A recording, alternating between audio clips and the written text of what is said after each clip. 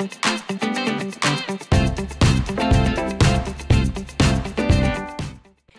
this video, we're going to look at how to simplify algebraic expressions. Before we get started on simplifying, a few things to remember. In the algebraic notation video, we discovered that we always use a curly x for the letter.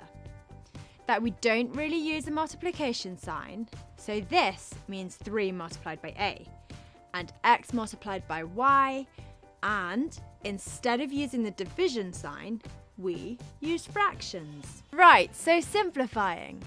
In algebra, we are often asked to simplify or to put something in its simplest form. Generally speaking, the simpler it is, the easier it is to use. We just need to combine like terms.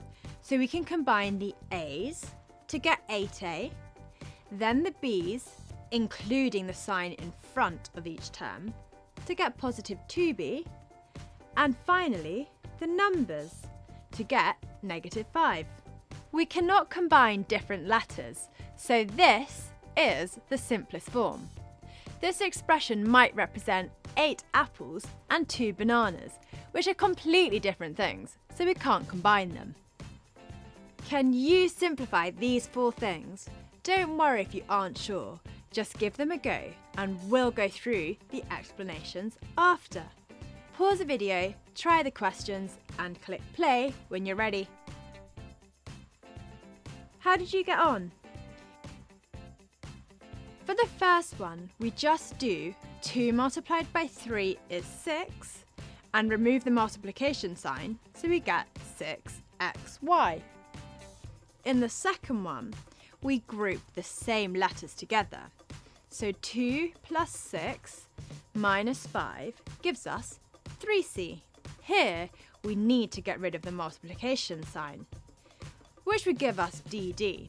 But we can improve on that even further by writing d squared. If the question had been this, then it would be d cubed. Or this would be d to the power of 4. And then, similar to the second question, we group the same letters together, but they must be the same letter.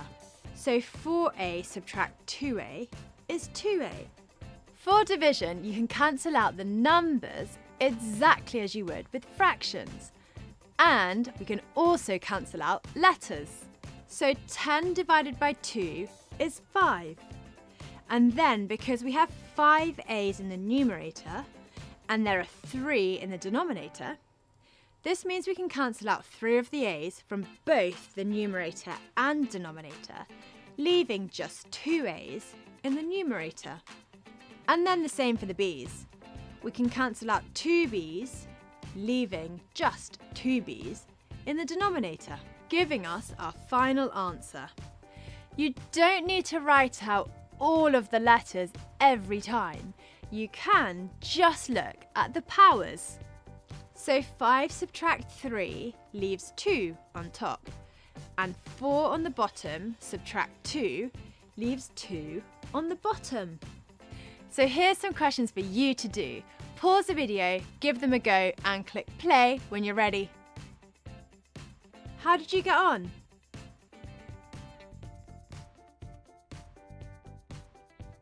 So there are a few different ways of simplifying algebraic expressions. We can also simplify by factoring things into brackets or by expanding brackets, which are skills we'll look at in future videos. If you liked the video, give it a thumbs up and don't forget to subscribe. Comment below if you have any questions. Why not check out our FuseSchool app as well? Until next time.